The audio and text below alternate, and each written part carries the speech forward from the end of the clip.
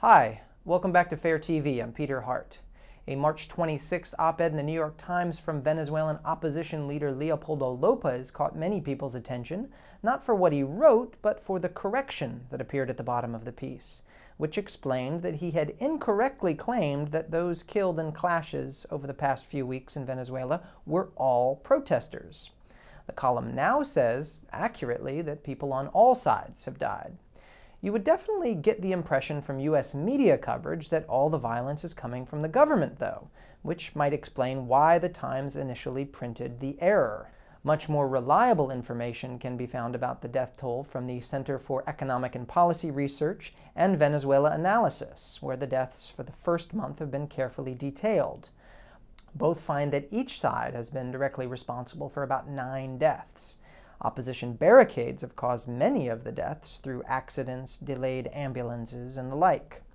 Now, it's important to understand that Lopez is a leader of the opposition faction that favors force and street confrontations to remove the government.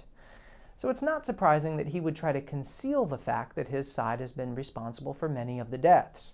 The Times should have caught the falsehood before it printed it. There are people who spend a lot of time on TV as pundits, providing expert analysis. Here's one you see a lot of: National Review editor Rich Lowry on the CBS Sunday Morning Chat Show. And here he is on March 23rd on NBC's Meet the Press, slamming Vladimir Putin over Crimea. You know, we all thought we were living in a post-Cold War world where everyone accepted basic international norms. He's living in a world where he can take territory through lies and force of arms. Now, when you hear words like lies and force of arms, it's hard not to think of the Iraq War. And back then, Lowry was a famous purveyor of lies in support of the war. He appeared on venues like CBS's Face the Nation to claim that Iraq was in cahoots with al-Qaeda. And before that, Lowry advocated violence after the 9/11 terror attacks. America roused to a righteous anger has always been a force for good. States that have been supporting, if not Osama bin Laden, people like him, need to feel pain. If we flatten part of Damascus or Tehran or whatever it takes, that is part of the solution. The thing about Lowry wasn't just that he was wrong.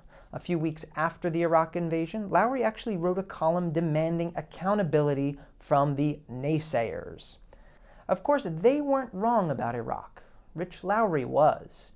But there's very little accountability in corporate media for people like him.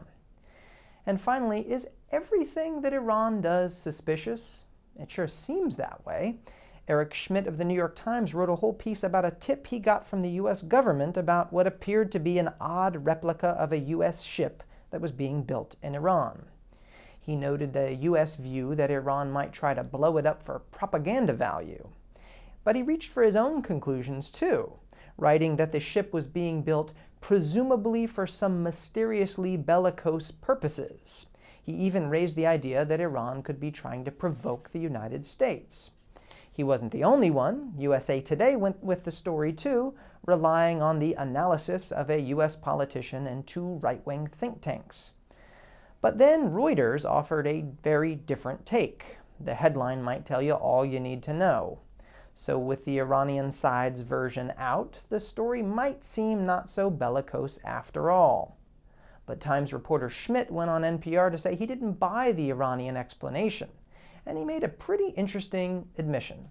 Is this a kind of counter-propaganda for the U.S. to leak it to the press and to kind of out them? Absolutely. And that's, again, one of the reasons why the Navy wanted to get this news out and the Pentagon wanted to get this news out was in the event the Iranians did have the intent to use this for propaganda purposes, the U.S. is basically saying, aha, we've already caught you at your game. No matter what you say from here on out, it's not going to be a very effective propaganda tool. So the Pentagon wanted to get the story out, and the New York Times was ready to help. I'm Peter Hart. Thanks for tuning in to Fair TV.